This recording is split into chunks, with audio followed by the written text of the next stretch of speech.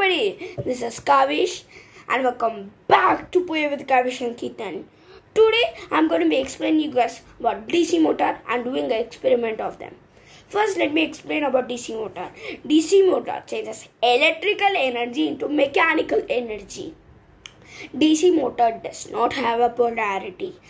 As I told in my last video, polarity means positive, negative. So you can put it in the both positive or negative. You can put it in the any sides. It will not fuse like the bulb.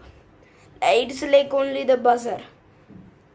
Let's get it in the experiment. For this experiment, you need a DC motor, a battery, and a fan. Now put the DC motor and the fan together. Needle. And put it like this.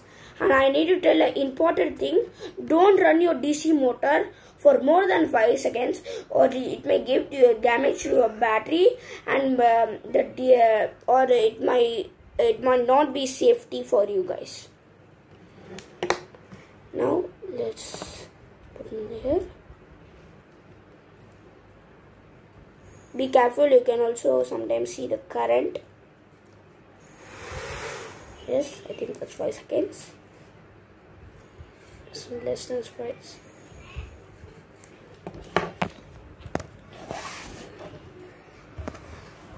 I hope you enjoyed my video. Bye, and I will see you in my next video.